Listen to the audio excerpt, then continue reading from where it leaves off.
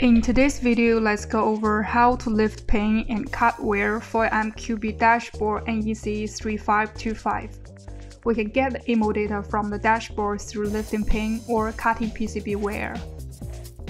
Remove the needles using a tweezer and take out the PCB board.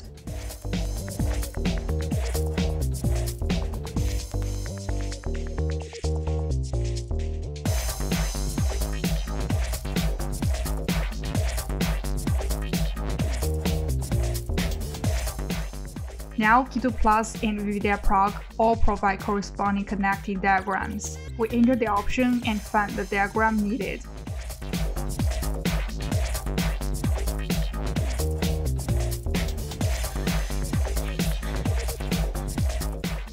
Method 1. Lift pin.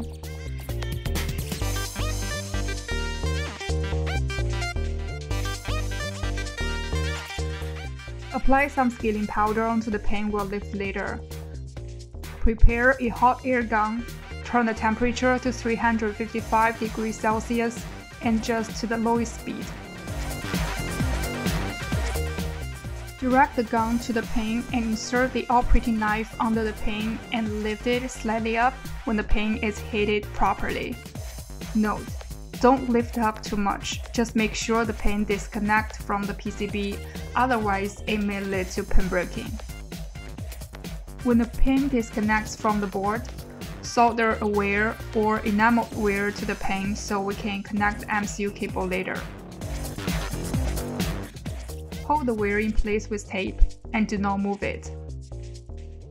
Okay, now we have finished the pin lifting.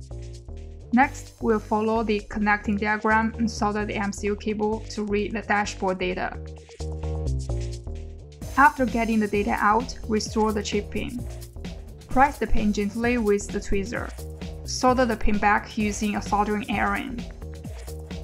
Method 2. Cut PCB wear.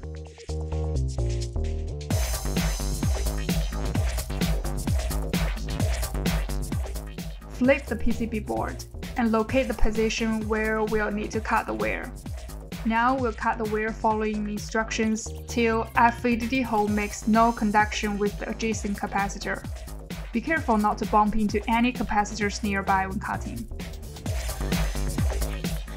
After the cutting, we'll test whether the VVDI has disconnected from other points using a multimeter. After that, we'll solder the MCU cable onto the PCB board following the diagram.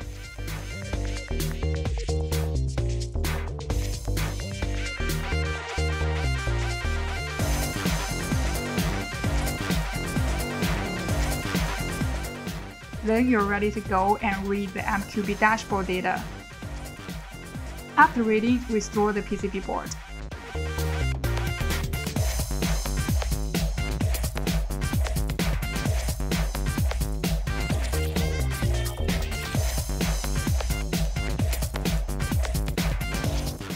That wraps things up for us today. Do not forget to follow us because we're having upcoming videos showing the cutting wear process of 3526 and 3532 dashboard. See ya!